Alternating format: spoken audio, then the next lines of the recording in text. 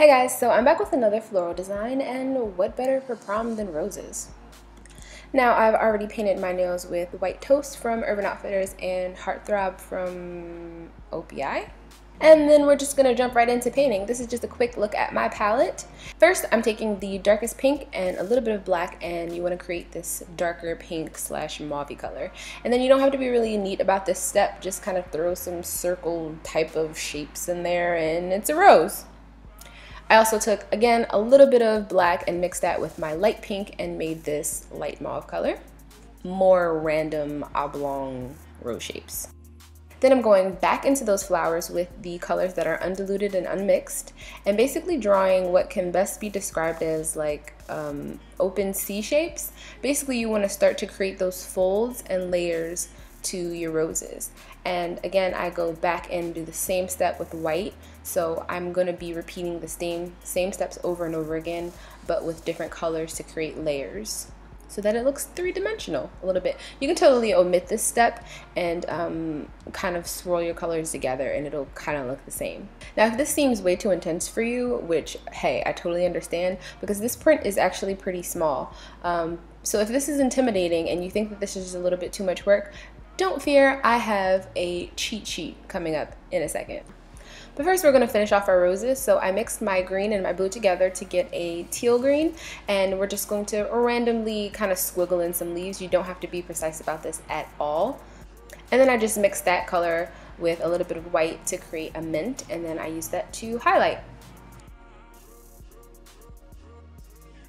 Okay, now that that's over, we're going to move on to our roses nail hack. And all you need is a dotting tool.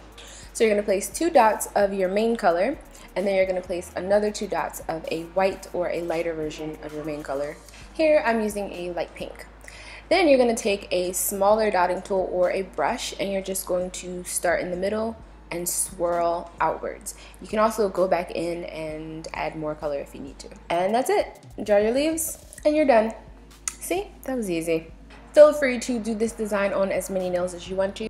And next we're going to move on to our 3D element. So I am using Gelishes, really, that's not a word. I'm using a builder gel from Gelish.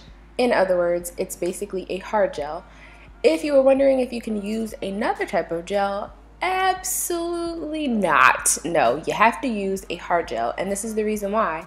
This element is standing up, and if I use anything else, it's gonna fall. Simple as that. And also, I should mention, you want to use a gel top coat before you actually put this element on your nail. You cannot put this onto regular nail polish, and the reason why is it just simply will not adhere. It's not designed to. So as you wash your hands and all that other jazz, moisture is going to get underneath it and it's going to come off.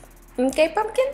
So go ahead and apply any embellishments that you want to, and then apply your top coat, but don't forget your cuticle oil because this is the most important step.